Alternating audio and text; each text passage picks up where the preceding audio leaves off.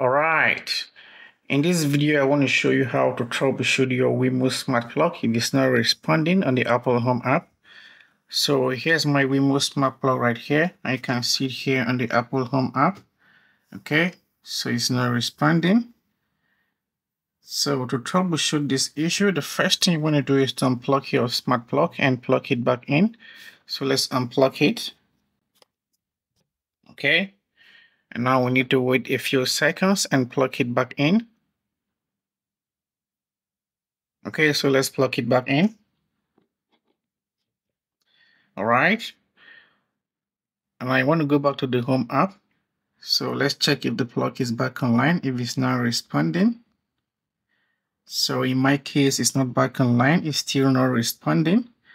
So in this case, the next thing you want to do is to remove the smart plug from the Home app and set it up again. So to do this, select the smart plug. And now you can see the gear icon here. So tap this. Now scroll a bit down. So you can see remove accessory. Tap this and tap remove. Okay.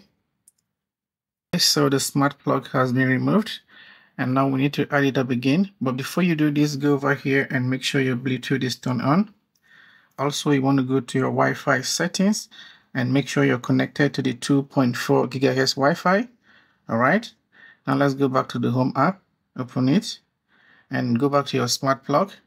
Now you want to press the power button to put the plug in pairing mode. So press it once.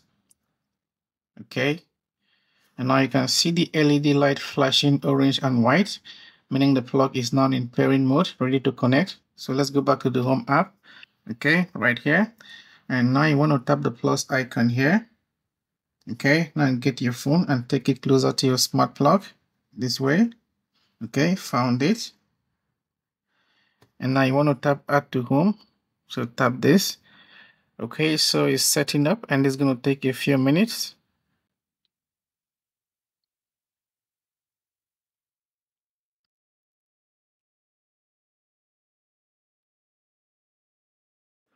Okay, so the setup is almost complete. And now you want to select the location of your plug. So in my case, I want to go for living room and tap continue. So tap here to rename your plug. And once you're done, tap continue. Okay, now you want to select how you want it to display. And once you're done, tap continue and tap done. Okay, so let's check if the plug is back online, if it's now responding. So, okay, so you can see it's back online and it's now responding. So that's how to troubleshoot your Wemo smart plug if it's not responding on the Apple Home app.